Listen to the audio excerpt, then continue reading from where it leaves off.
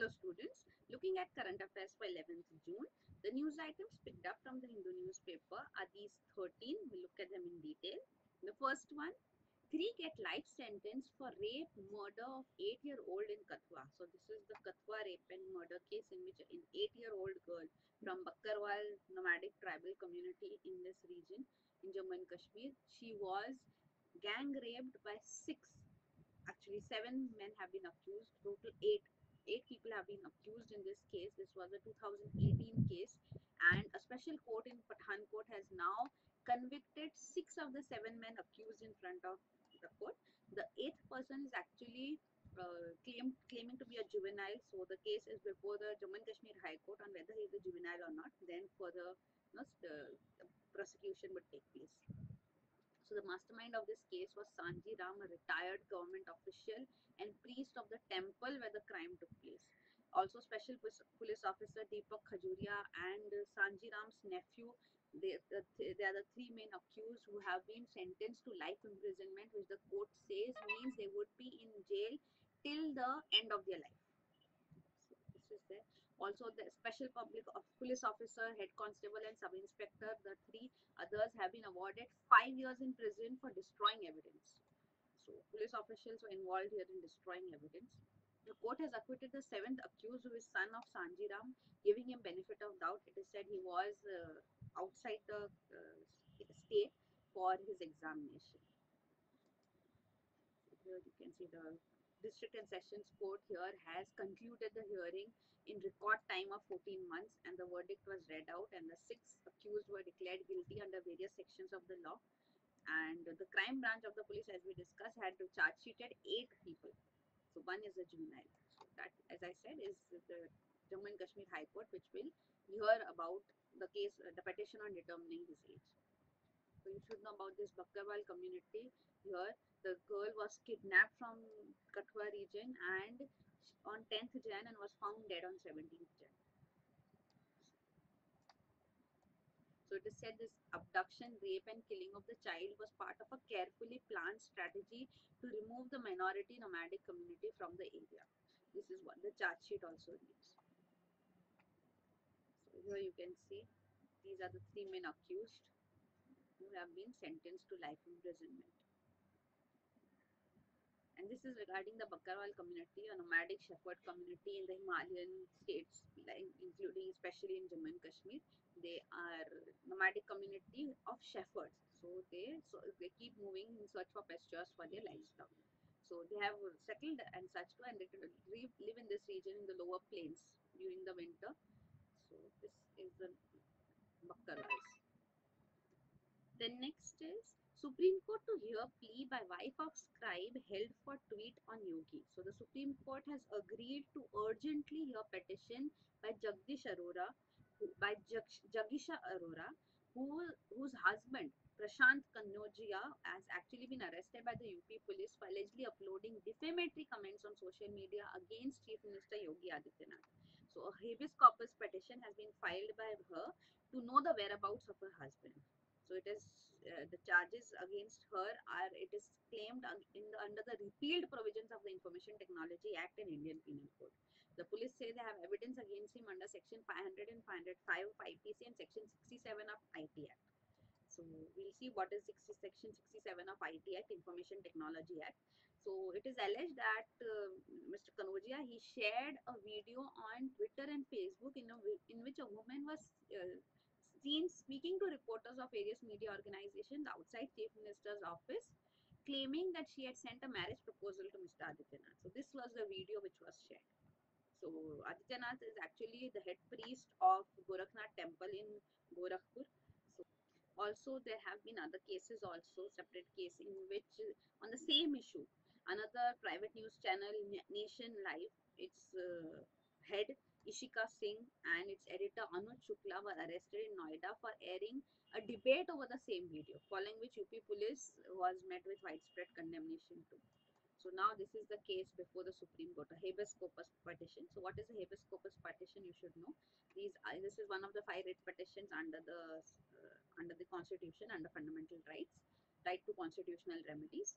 So habeas corpus means you may have the body. So a person, when a person is arrested, he can move to the court, or when a person is illegally detained, he can move to the Supreme Court directly to for the issue of habeas corpus. So it is an order by a court to detaining authority to produce the arrested person before it, so that it may examine whether the person has been detained lawfully or otherwise. And if the court is convinced that the detention was unlawful, then it can issue order of release too. And section 67 of the IT Act, under which charges are framed, this is an act for on publishing or transmitting obscene material in electronic form. So here you can see section 67, and section 67 is regarding publishing and publishing or transmitting sexually explicit acts in electronic form. And this is section 67. Section 66A of the Information Technology Act has actually been struck down by the Supreme Court. What this act stated, you can see, is it gave power to arrest a person for posting allegedly offensive content on websites. So this is offensive content, not sexually explicit content. So that section 66A has been cut down, struck down, and is declared illegal by the Supreme Court. Still, we see that many arrests take place by police officials from various states under this act. So you can see. So there was the entire timeline also how people were illegally detained under this act. Like the first PIL petition which was filed under this was by law student Shreya Singhal, who sought amendment in section 66A because two girls were arrested in Palghar in Thane district because one of them posted a comment against shutdown of Mumbai following Shiv Sena leader Bal Thackeray's death, and the other one liked it. So on sharing this and other one liking it, it was called obscene content, and under section 66A these two girls were arrested. This was 2012 case. So since then they have, even Apex Court has issued advisory in 2013. 2015 Supreme Court finally gave its judgment in which it struck down section 66A. Then next is Girish Karnad passes away at 81. So this is Girish Karnad, writer, playwright, actor, and public intellectual. He passed away in his sleep at his residence in Bengaluru. He is a Jnanpith awardee and Padma awardee. He was one of the most prominent playwrights of the 1960s and 70s. He's written plays. His last play was Rakshasa Tangadi. So he's from Bengaluru, Karnataka. So this play also is related to history. So you should know about Rakshasa Tangadi. This is set in the last years of Vijayanagar Empire, after which the Vijayanagar Empire came to an end. He has also headed the Film and Television Institute in Pune, Nehru Center in London, and the Sangeet Natak Academy too. He is said to have often become the target of Hindutva right too. His name was on the hit list of the right-wing outfit that allegedly killed editor activist Gauri Lankesh in Bengaluru. So he had been provided security by the police too. And his political activism, it is said, started from demolition of Babri Masjid, but his first active involvement was over the Baba Budan Giri issue in 2002 in Karnataka. So you should know about this Baba Budan Giri issue too. So this is actually a shrine which Sangh Parivar groups have been trying to convert into an exclusive Hindu shrine. So it's a shrine where both Hindus and Muslims visit. So it was in 1975 when the Karnataka state government decided to transfer this shrine from the Muzrai department under to the Waqf board. So this resulted in Hindus claiming that it should not come under Muslims. It was actually a Muslim leader, saint as such, and this is a shrine of that saint. But both Hindus and Muslims venerate him and visit the place. So Hindus treat it as abode of Dattatreya Swami, while Muslims consider it place of the Dada Hayat Mir Kalamir. So both stake claim to it. So this is Baba Udan Giri issue, you should know about it. Also, he opposed the beef ban imposed by the government, and his comments on Mysuru ruler Tipu Sultan, even the celebration of Tipu Jayanti in Karnataka has been a cause of controversy. BJP leaders call him as an anti-Hindu ruler, while he was the ruler in Bengaluru in Karnataka region, so Mysuru basically. So he is revered over there, but Tipu Jayanti being celebrated has become controversial. So here you can see this is regarding Battle of Talikota, or Battle of Rakshasa Tangadi as it is also called, of 1565. So here there were five sultans of Deccan. The Deccan Sultanate comprised of five regions. So four of them participated in this except Berar. All others, like Nizamabad, Bijapur, Bidar, and so all of them participated except this Bidar and Golconda. So these are the four sultans of Delhi Sultanate, of Deccan Sultanate, who participated except Berar. So they fought against the Vijayanagar Empire. So it was Ram Raya, an old king of Vijayanagar Empire, who along with his two brothers fought the battle. In this battle, eventually Ram Raya was killed, and Vijayanagar Empire suffered heavy losses. So this is the detail given to. Then next is monsoon on course. Goa issues safety advisory. So with moderate to heavy rains expected to lash various parts of Goa over the next few days. Now Drishti Marine, which is a state appointed lifeguard agency of Goa, it has issued monsoon advisory instructing visitors not to venture into the sea. Goa government, you should know, it shuts down beaches for swimming, water sports activities from June to August every year. So no swimming, no water sports activities, as the seas tend to become extremely rough. Also, state bans fishing for 61 days from June 1 to July 31. So that is also there. So these are some of the safety advisories which are important to even write some points for disaster management with respect to floods, etc., heavy rainfall. So this you can go through. The next is Modi to meet Xi, Putin and at SCO. So this is Shanghai Cooperation Organization. The summit is to take place at Bishkek in Kyrgyzstan. So Prime Minister Narendra Modi will be meeting Russian President Vladimir Putin and Chinese President Xi Jinping on the sidelines of the Shanghai Cooperation Organization summit. Also, whether meet would take place with Pakistan Prime Minister is not yet confirmed, or there's no indication of that. And Prime Minister Modi, it is said he will also be meeting Uzbekistan President to hold bilateral discussions. And he'll reiterate his invite to President Xi to visit India for an informal summit later in 2019. Last year in 2018, the first informal summit between India and China took place at Wuhan in China. Also, under Shanghai Cooperation Organization, India says it was satisfied with its participation in the RATS, that is Regional Anti-Terror Structure of SCO. So, India has been participating in tactical drills and counter-terror operations with other SCO members under RATS, which is headquartered at Tashkent in Uzbekistan. Also, you should know that India and Pakistan have joined the tactical military exercises under SCO's RATS in August 2018. And they are recent members of SCO. SCO originally comprised of five. It was called Shanghai Five, formed in 1996. And then, apart from China, the four countries were Russia, Kazakhstan, Tajikistan, and Kyrgyzstan, with which China has border. Then Uzbekistan joined it in 2001, and the group was no longer Shanghai Five. It came to be known as Shanghai Cooperation Organization. And this, you can see, India and Pakistan became its members in 2017, in June 2017. So under it, we have this RATS, Regional Anti-Terror Structure. So, and then there's the Shanghai Convention on Combating Terrorism, Separatism, and Extremism. Then next is, so this is again the RATS shown here as one of the components of SCO. Next is India may give Pakistan its due for action against terror groups. So a year after Pakistan was put under grey list by the Financial Action Task Force (FATF), India is now beginning to accept that Pakistan has taken some action against terror organizations on ground.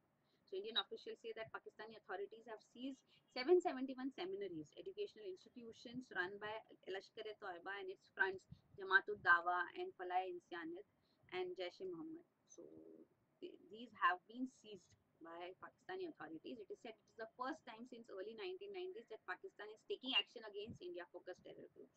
So it wants to avoid being put under the blacklist of FATF. So that is why Pakistan has taken action, and India seems to be satisfied that some action has been taken. So it seems that ties between India and Pakistan may be normalizing now.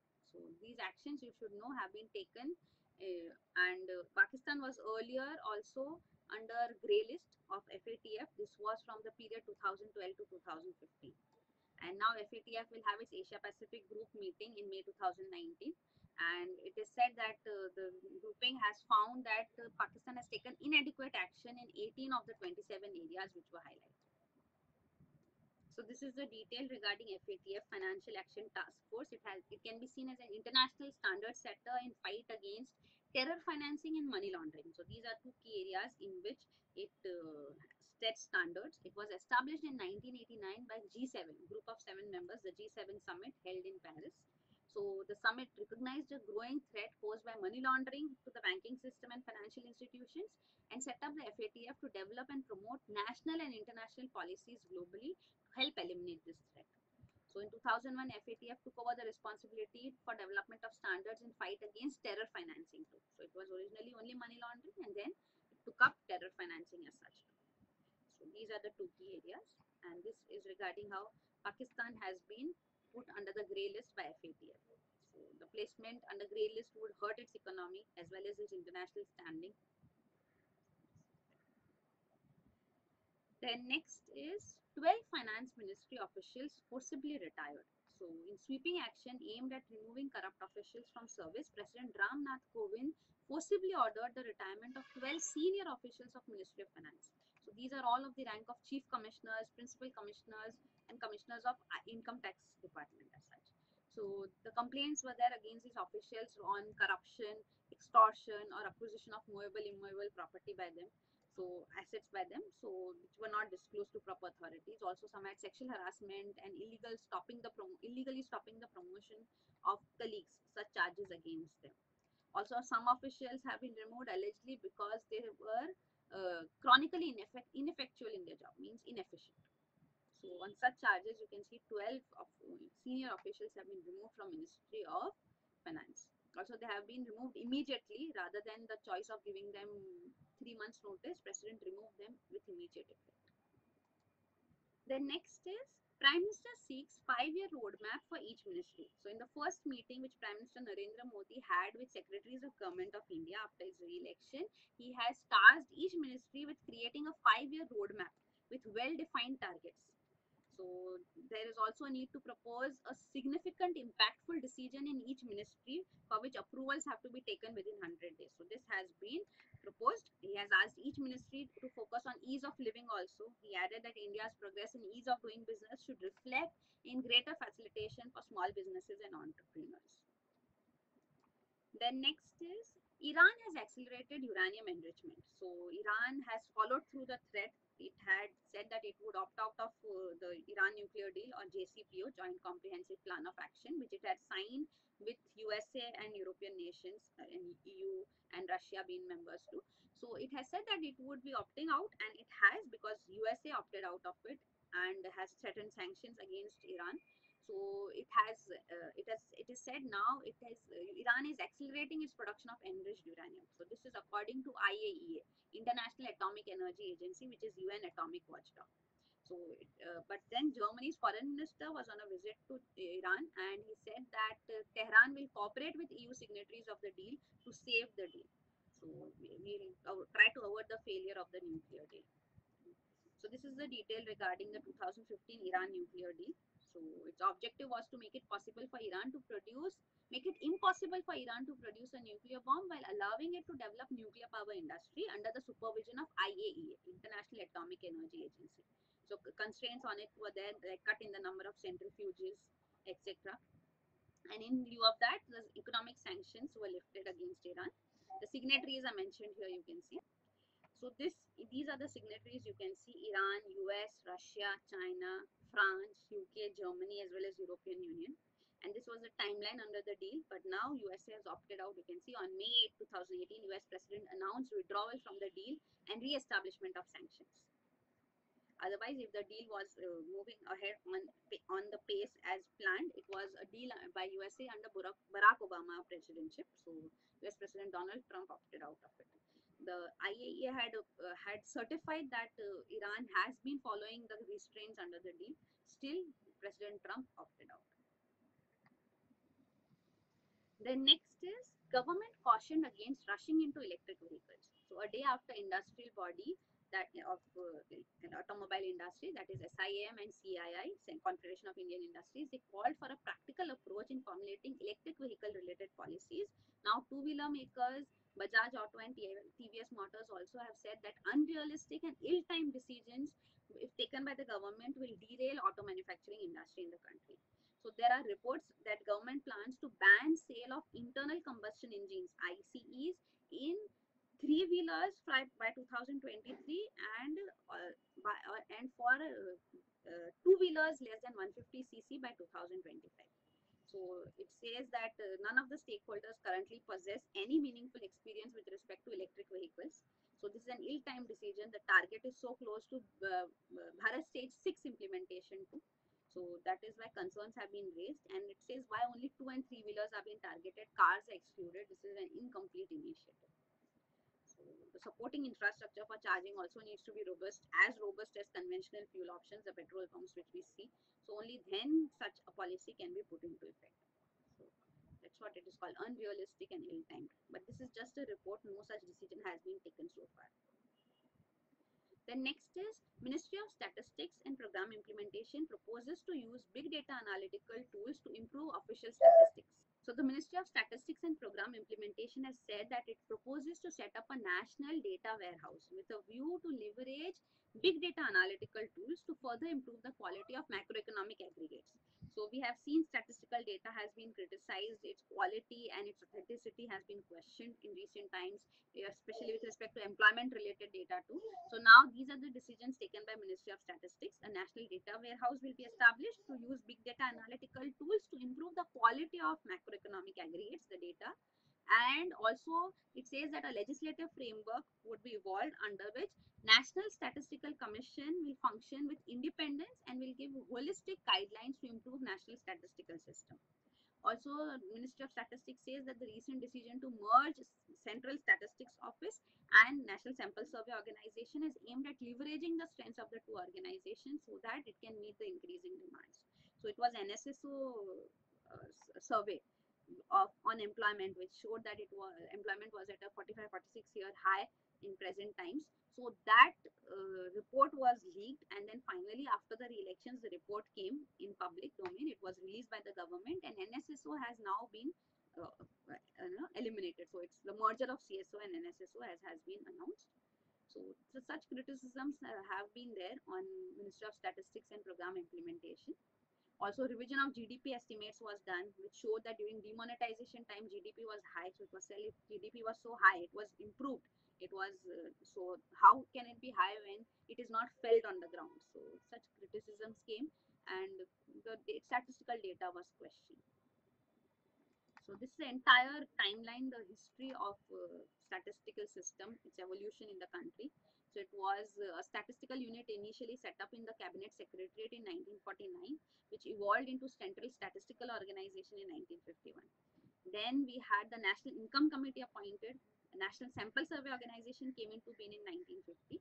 You should understand the difference between CSO and NSSO too. So National Sample Survey Organization collects information through sample surveys on variety of socio-economic aspects. We see the difference as such too. Here you can see. So NSSO is sample based, means it will arrive at results based on data of an available sample, and CSO calculates national information, so that is done on a nationwide census basis, and it conducts economic surveys. So that's there. So you can see. Then finally we had Department of Statistics, and eventually in 1999 a complete whole full-fledged Ministry of Statistics and Program Implementation established. And this is regarding the National Statistical Commission too, which is established to serve as nodal and empowered body for all core statistics related activities. So it ensures statistical coordination among different agencies, and it monitors and enforces statistical priorities and standards. The next is banks can offer checkbooks for no-frill accounts. So RBI has allowed banks to offer checkbook facility and other services to no-frills account holders, but it said they cannot ask such account holders to maintain any minimum balance for such services. So basic savings bank account holders or no-frill accounts, they have it is designed as a savings account which will offer certain minimum facilities free of charge to the holders. So if there are even checkbooks to be offered, it can be done, but with no additional costs as such. So, there are some minimum facilities which are provided for free presently by banks, like minimum 4 withdrawals from ATMs in a month maximum. Deposit of cash at bank branch and ATM card, ATM cum debit card is also provided. So now the question of offering checkbook facility is there. So RBI said yes, you can, banks can offer, but with no additional charge, and they cannot be asked to maintain minimum balance system. So even for no frills accounts, we had a complete revolutionary financial infusion program, Pradhan Mantri Jan Dhan Yojana, announced by the government. Then last news is Coal India identifies assets in Australia for acquisition. So this is the public sector undertaking, Coal India Limited. It has identified assets in Australia which it is keen to acquire equity in, stakes in. So it is planning to appoint an internationally reputed merchant or investment banker to carry out the financial due diligence. It has earmarked 6,000 crore for the purpose too. So earlier too also CIL has acquired stakes, like in Africa it set up a company in Mozambique, which after it was granted prospecting license for 2 blocks here, but then the operations have turned unviable now. Then it has also formed a joint venture, International Coal Ventures Limited. So this is a joint venture to scout for overseas properties, which it formed with power PSUs and 2 steel PSUs and a mineral PSU. So all came together, but it has also still failed to yield tangible results. Also, Coal India Limited has its commercial arm, like an international arm called Coal Videsh. So it's an arm of coal, like how ONGC has ONGC Videsh. Coal India Limited has its arm Coal Videsh. So you should know about ICVL, International Coal Ventures Limited. It's a consortium of Coal India Limited, and as we said, a power PSU, that is NTPC, and 2 steel PSUs, SAIL and Rashtriya Ispat Nigam Limited, and minerals PSU, that is NMDC. So it was formed in 2009 to buy coal assets for local steel units. It acquired stakes in various countries. You can see greenfield coal assets were also acquired. So this is them. So it's ICVL is a consortium of 5 PSUs to hunt for coal assets overseas. So these are the news items. Thank you.